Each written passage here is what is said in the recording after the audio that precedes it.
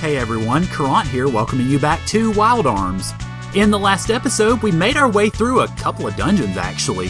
The Heaven's Corridor, where we picked up a new ability for Cecilia, and now we're here at the end of the Gemini's Course, where we picked up a new arm for Rudy, which was the Phaser, and fought some minis, picked up treasures, and that sort of thing.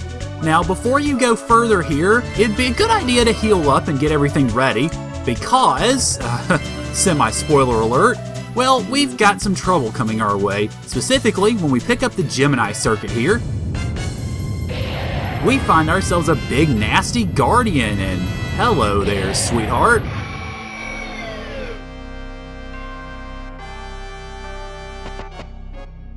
Welcome to the Mech Drake. Ooh, a big old dragon, yay. Although I'm really not sure what happened to the guy's wings. Anyhow, go after him as you normally would. So I'm going to apply Jack to... Actually, I'll give a time or two to see if I can learn this fast draw here. And then have Cecilia on... I don't remember how fast this guy is, so I'm going to default to slowing him down first. And fast draw failure number 1, I suppose.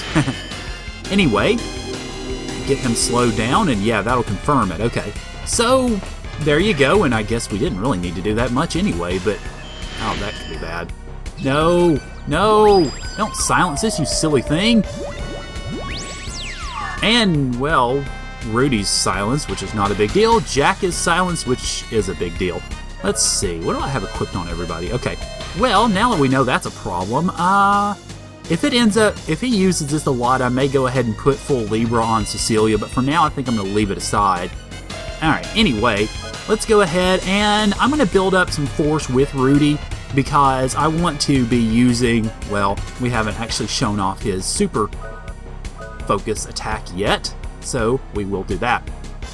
Alright, let's see, Violet Rose for you, there we go. And, alright, since we've got to slow down, let's go ahead and toss a couple of protects on here just to make sure that we don't have any real issues as far as that goes, at least. Although we haven't seen an official attack from him yet, we will, of course, in short order. Oh, that's not too bad at all, actually. Laser Breath, ooh, okay. On one character, and it didn't hit all that hard, so big whoop-de-doo, I guess. I think I will default to using the Phaser outside of battle, or outside of his force abilities, and then I will use the rocket launcher whenever we get Rudy's force abilities all the way up. Alright, now that you're done with that, let's go ahead and let's give this one more try, and then I'll default to Magnum Fang from there. Alright, another round of Protect, I think, from Cecilia, and we should pretty decently be good to go, I think. I can start de-protecting and debuffing the boss, and then everything should be kosher, I think. Hello, Phaser, and another, well, not quite as much as last time. Laser Breath on Rudy, this shouldn't be too bad. And, well, a little bit worse, actually. I guess it classifies it as a magic attack. But now, for the first time, we get to see Fury Shot. And yes, rocket launcher all the way, folks. Alright, let's see. For you, I'm going to do Magnum Fang now. And I'm going to go ahead and see if I can toss a D-Protect on Mech Drake before Rudy hits with that Force-Enhanced rocket launcher, just to see how well it does. And that didn't do too bad, actually. Come on, work, D-Protect, work! Yes, good. Now you get to see Fury Shot, and you see the red reticle this time. And a much more powerful, ooh, very much more powerful attack.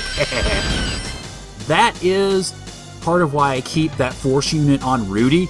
Yeah, he could get a little bit better defense with his left-hand implements, I guess. But that really works better because you want to use that attack a lot, and you want to have the force necessary for it, of course. That obviously very much helps.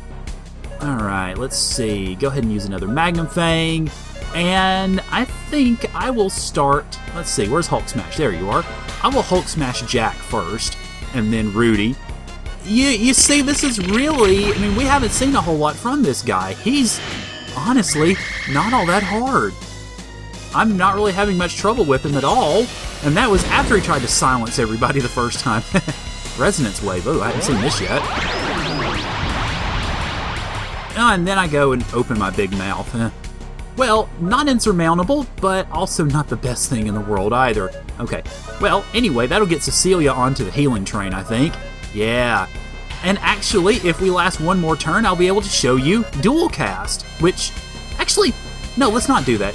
I have the Love Rune on her. Let's do High Guardian Love Rune, because it will heal and kick butt at the same time if this doesn't kill him first.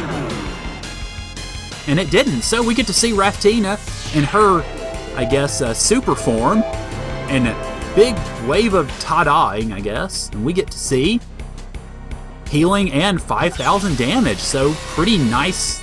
Wow, it actually missed, huh? Okay, anyway, pretty nice attack from her, not so great from Rudy, but oh well, that's okay. Rudy is, doggone, he's almost got Fury Shot. Well, just goes to show you that 85% can in fact miss every once in a while, but once you get the phaser upgraded to its top, it is pretty much a excuse me, a confirmed hit. Drat you throat stuff. Anyway, yeah, we've got, I don't see this guy lasting for more than really 1 or 2 more turns, especially after I Hulk Smash Rudy. And if we do have another turn, you notice Rudy is ready with another complete force lock-on. So if he does not last, wow, he's still alive, holy crap. Resonance Wave, which means healing with Cecilia next time. I gotta admit, I'm a little surprised the guy's still around, honestly. I thought he'd be dead by now. But, oh well, rocket launcher to the, well, wrong parts, I guess. Magnum Fang, and another bit of healing from Cecilia, and we should be very much good to go. Yep, there we are. Dead, Mech Drake. Ta-ta! See you later! Fly off into the afterlife and say hi to all the, well, everybody else for us, I guess. So, not too bad, actually. 6,000 experience, and I forgot to use the lucky card. Doggone it. Oh well, there will be other opportunities.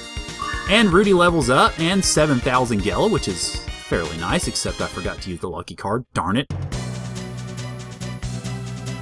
This must be one of the Gemini circuits that Professor Emma is looking for.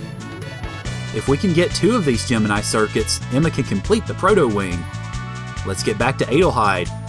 Maybe our good captain and his gang have found the second Gemini circuit. Well, we can only hope, but hey, at least we've got ours. And, nicely, we've got a portal that we can just step into and get the heck out of here. Which, I mean, not overly necessary. I mean, we have escape, but, you know, still works anyway. If you want to grab the jewels there, then, of course, you know, you can do that. Actually, now that I think about it, this is not the beginning of the dungeon, so let's go ahead and use escape. Now, if you've gotten everything out of this place, you're really not going to need the jewels, so it's not that big of a deal. But if you want to collect some of them just to collect them, I guess, that's, of course, your call. But in essence, with all of that, we're done, so we can go ahead and make our way back to Adelheid. And, of course, that is a short, nice little plane ride away. So, I guess while I'm flying there, I will say we're getting to a pretty pivotal point in this game. This is where the story is going to begin turning a lot, actually, as we get into the next dungeon. So, I guess hold on to your hats. We've got a pretty bumpy and pretty fun ride coming. So, if you've been watching so far, then first of all, of course, thank you. I really do appreciate it. And, well, stay tuned. All right. A couple of things I do want to do before we actually move on and talk to Emma. Of course, I do want to get myself refilled and restocked and read this and read that. So, I mean, there's not really too terribly much compelling to say about all of that stuff. But there are a couple of other things I do want to check on as we head up. You notice we got a pretty fair amount of money, although, again, darn lucky card.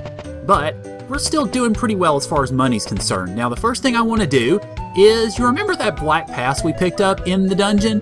Where, yeah, that's right, I missed it because it's a light up thing.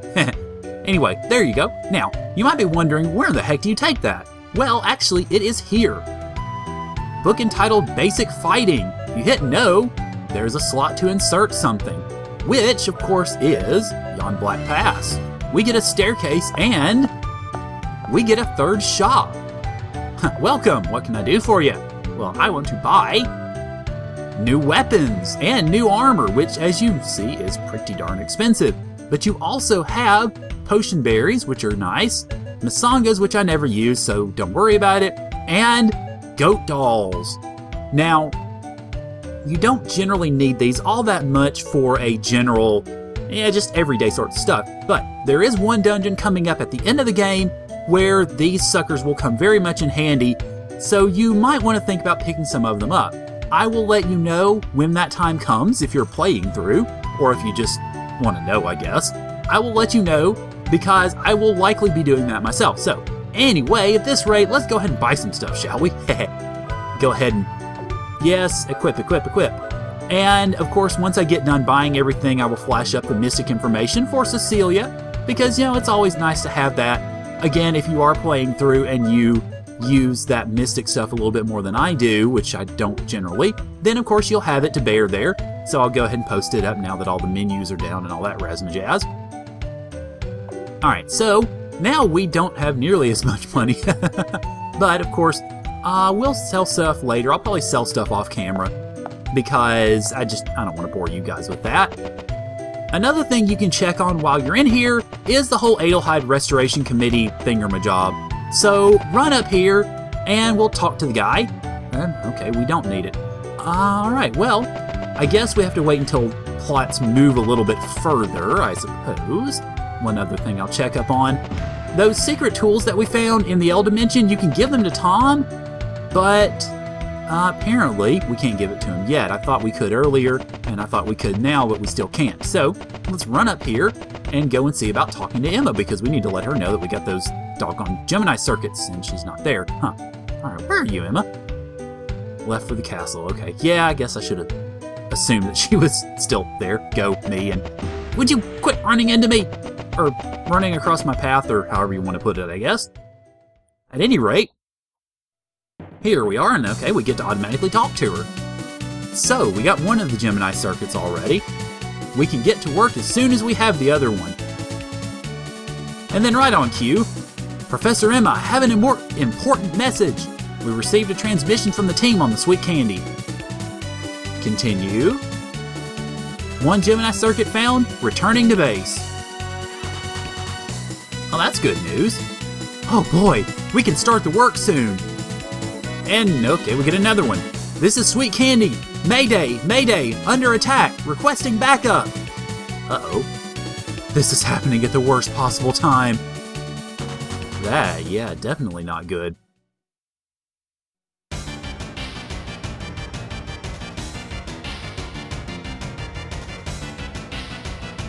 Alright, well, there's everybody, I guess. Oh, uh-oh. And everybody promptly goes nuts. Gee whiz! What the hell is that? That is a really good question. Just as we found one of the Gemini circuits, we get this! Do you have any special weapons or something? This is a trade ship, not the USS Missouri! Wow! Break that fourth wall, game! You can definitely tell that was an English add-in, because why would the Japanese talk about the Missouri? You haven't got a clue, have you? This is a game! Speaking of fourth wall breaking, you should always carry a special weapon. Yeah, you tell him, Jane. Huh. Oh. Whoa! Grab onto me! No doggone way! They still seem pretty close, though. My poor ship, the Sweet Candy. She's sinking. All hands, abandon ship. Oh, and oh boy. So, well, there goes the Sweet Candy. Aw, you've served us well, my dear. Bon voyage, and down into the depths of Davy Jones' locker you go. And I guess the Guardian circuit with it.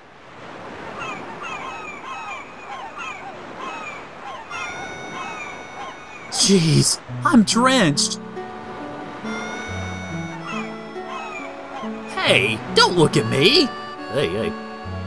What happened? The ship is gone. Did you get the Gemini circuit? Is it okay? Uh-oh. What a horrific creature. A stone mermaid. I'm sorry. We were too busy getting away from the monster. The Gemini circuit is probably at the bottom of the end of the MSC by now.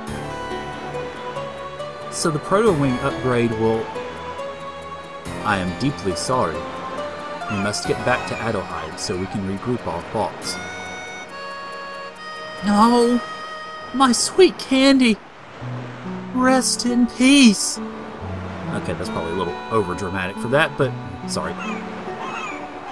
So we lost the ship, and we lost the Gemini circuit, and well... So the other Gemini circuit is at the bottom of the sea. My poor sweet candy. Ah! This is so frustrating. Does this mean that all our efforts were for nothing? Even McDollan did a good job. Thank you, my lady.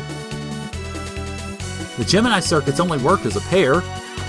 I guess we have to give up on our idea now that the other circuit is buried deep beneath the ocean. Well, that stinks. Too bad. Yeah, it really is, isn't it? Don't give up, everyone. There must be another way. Okay. Candy. Boy, he's really obsessed. I guess I can't blame him. And everybody just kind of files out of the room in despondency and frustration and utter despair. So, well, okay. Yeah, we know it's the Adelheid Council room. Shut up. Supposedly a monster carrying around a duplicator. Yeah, we kind of covered that already. I already showed you the place and everything. Alright, so then... Yeah, wow, okay. Boy, everybody's just depressed. I mean, jeez. Who is that armed meister? Who does she think she is? Her strange experiments. Doesn't she ever sleep? I guess not. Well, okay, then, I guess. What then are we to do? We can't find a Gemini circuit. We can't find the ship. And the... Oh, okay, yeah, now that we've opened up the Temple of Memory, everybody talks about Emiko, and of course everybody naturally knew that to begin with. Boy. Anyway, let's see if we can find something out here. Had a vision of destruction in a faraway place. Huh. Wow, okay. Interesting. What do you have to say, huh? Is it true that the powers of the... Yeah, we've been exploring the whole time! Ride the flying... Well, dang, okay. You people are so better informed than we are, jeez. Oh, wait, new homes. So they found new land? Does that mean we can give them money now? I get it. Doggone it, man. I'll get that at some point. Anyway, well, I guess we can just talk to people. Looking at a new growth area on the outskirts of town. Huh.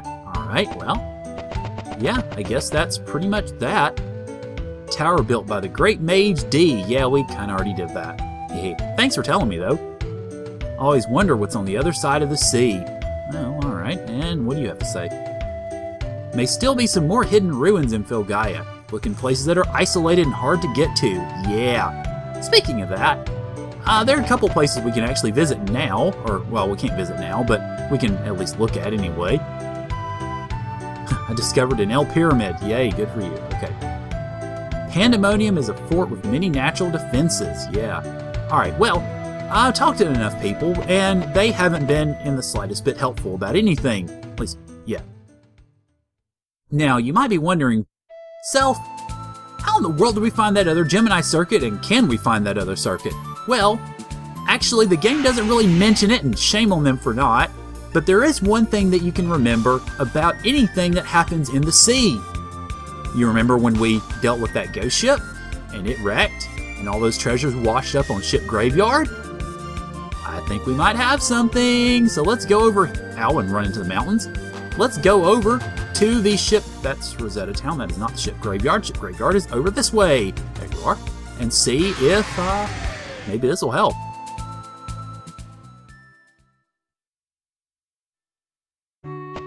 Oh, no, I don't want to run into a house. Alright, run up here and go to, not the Crestcraft shop.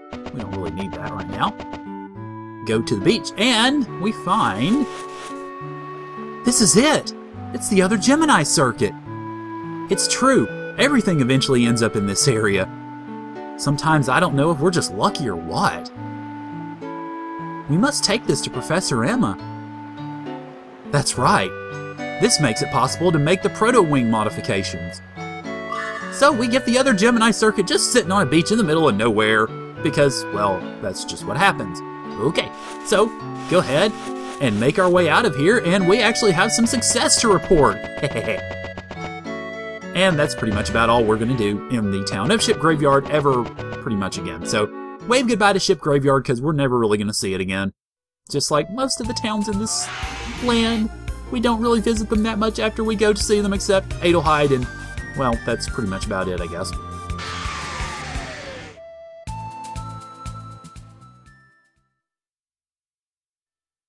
Alrighty, so let's just go ahead and gallivant back up here and make our way into the castle, and nobody got in my way. That's nice. And, well, let me actually go back. I don't know if she's in her lab or if she's in the castle.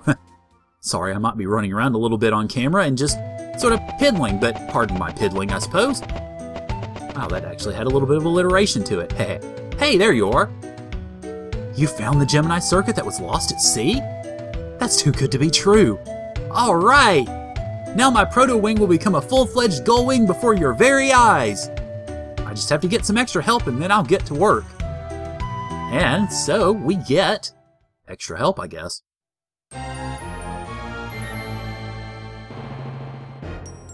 Each Gemini circuit is an energy amplifier.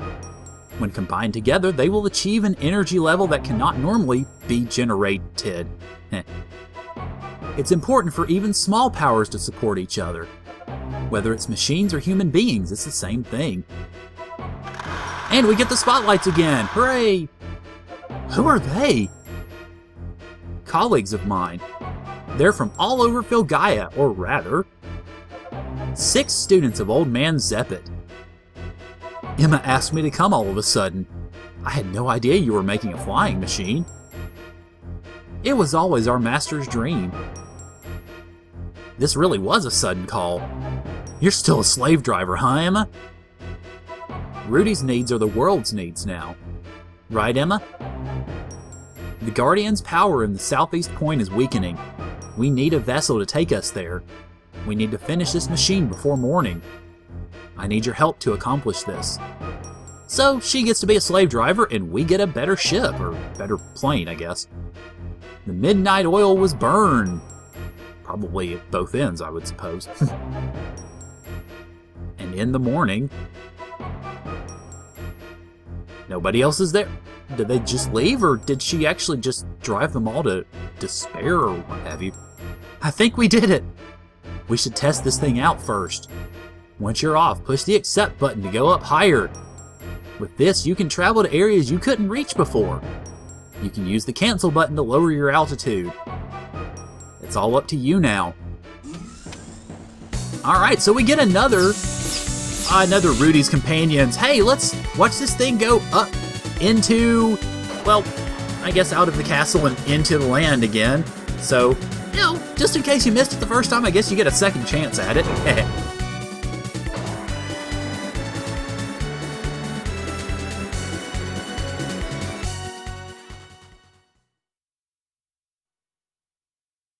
Alrighty, so we have even better wings, which can fly over mountains now. Hooray! Woohoo! Now pretty much the entire world map is open to us. We can fly wherever the crap we want, and do whatever the crap we want, wherever the crap we want, whenever the crap we want. Now, there are a couple of places, actually, that we should explore now that we have the ability to do so. And the first of those is, well, just like the first of the dungeons we explored last time, right next door. Actually, right over, let's say right next door. There it is. Okay, land over here and head over to the ancient altar, where we find another guardian. This glitter is my power. The glitter of the Guardian of Swords that possesses the cutting light and the power to defeat the demons. I will provide you, sorceress and fighter, the strike of Equitus. A sword strike that will sever the evil away from you. And we get the sword rune. Yay! So we've got another rune. Let's see if it actually really belongs on anybody. Let's see, we've got Jack with the life rune, and the sword rune ups his strength and attack at the expense of defense and vitality. And then Rudy has the Hades rune from Durastrum. Now that is actually a pretty strong upgrade, and it drops his sorcery, which, well, we don't care about that because Rudy is about as sorcerous as a caterpillar, so let's go ahead and give that to him for now, shall we? And actually, while I'm looking at it, let's fix some luck here. Yay! Alright, there we go. Alright, so we've got that. And there's one other place I want to show you. I don't think I'm going to do too much with it right now. I may do that off camera. But now that we've actually opened up mountains, I will also direct your attention to the area directly to the west, over here, which you could not get to. Now, you see this nice long strip of desert here? I guess this actually could very well be part of the whole Guardian Blade freaking out thing that we saw earlier. And I had a debate, or a little bit of a debate with one of my listeners about just how bad this whole thing was.